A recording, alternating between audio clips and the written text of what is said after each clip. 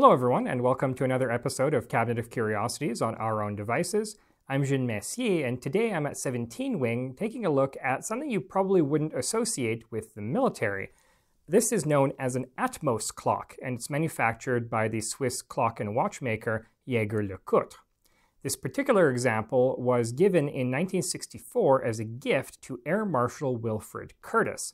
Now, Curtis was a World War I flying ace with 10 confirmed victories flying a Sopwith Camel, and from 1947 to 1953, he served as Chief of Air Staff for the RCAF.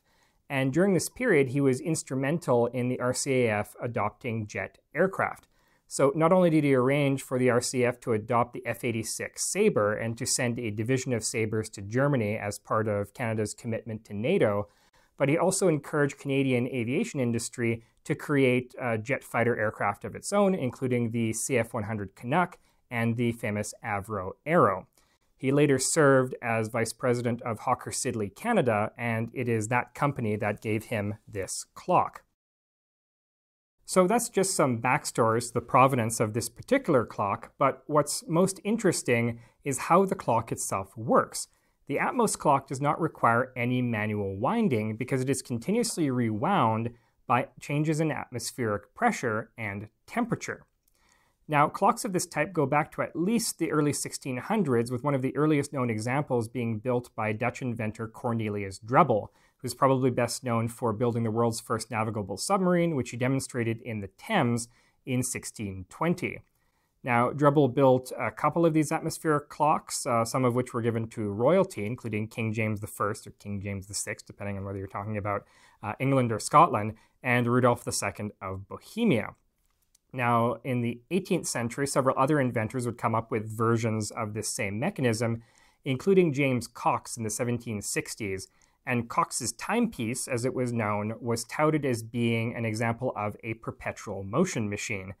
Now, of course, this is nonsense. It does indeed have an external power source, which is atmospheric pressure and temperature, which can trace all the way to the sun. So technically it's solar powered, or if you really want to get into it, fusion powered.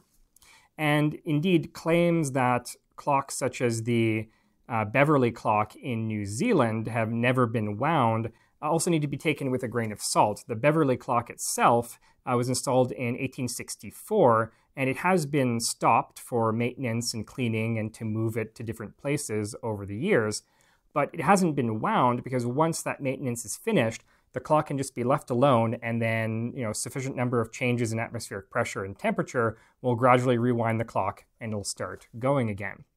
So the mechanism that powers this particular clock was invented in 1928 by French engineer Jean-Léon Reuter, and the clock itself was first produced by the Compagnie Générale des Radios starting in 1929. Reuter's original version became retroactively known as the Atmos Zero, whereas the Compagnie Générale des Radios version became known as the Atmos One.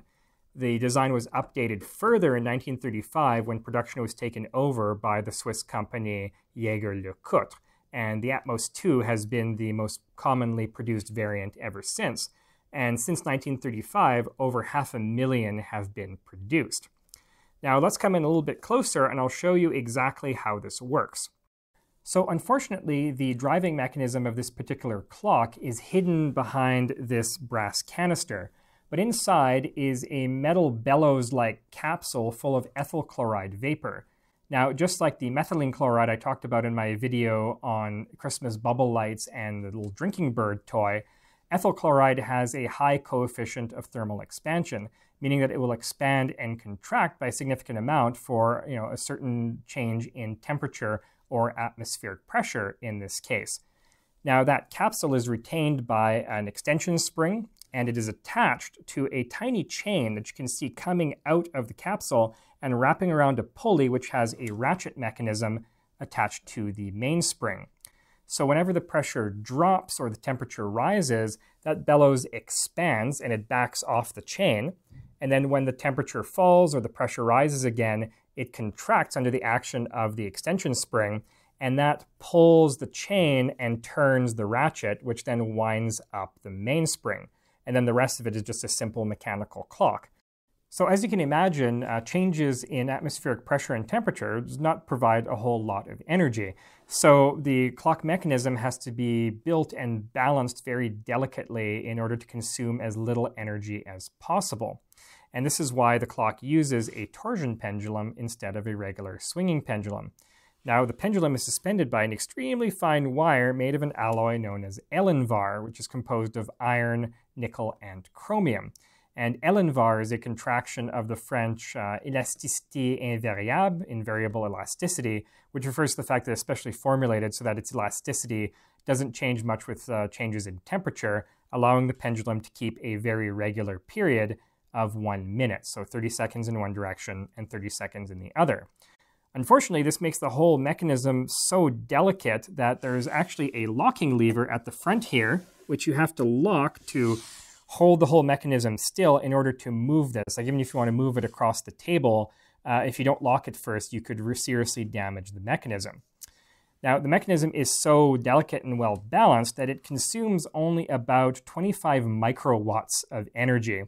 And according to the company's promotional material, a change in atmospheric pressure of 3 millimeters of mercury or a change in temperature of only a single degree Celsius is enough to power this clock for 2 whole days. They also claim that this can run for something like 300 years without maintenance, but really you're looking at more like 20 or 30 years without maintenance before something breaks or wears down. But still rather impressive and just a neat piece of showcase technology, if a bit impractical. Anyway, that's all I have for you today. This is not really military related, like I said, other than who it was given to. But I just thought that this is a neat piece of technology with a very long history, and I thought it was worth pulling it out to show you. So there will be more from the 17-wing collection coming up later on. Please stay tuned for that. Again, a huge shout out to the Heritage staff here for arranging for me to poke through their collection and have a look at all these interesting objects that I get to show you. Until next time, I'm Jean Messier from Our Own Devices. Have a great day.